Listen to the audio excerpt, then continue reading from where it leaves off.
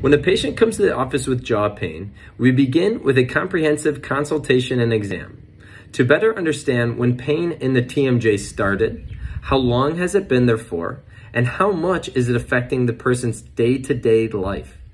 Once we have a clear understanding of this, we then complete a chiropractic examination.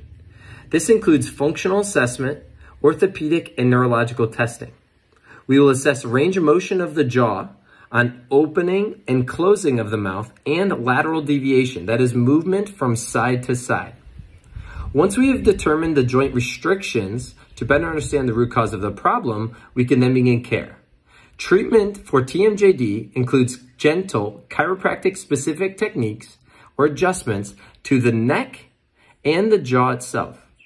This can be done manually by hand or with an instrument known as the activator. Other treatments include massage or active release technique and exercises and stretches.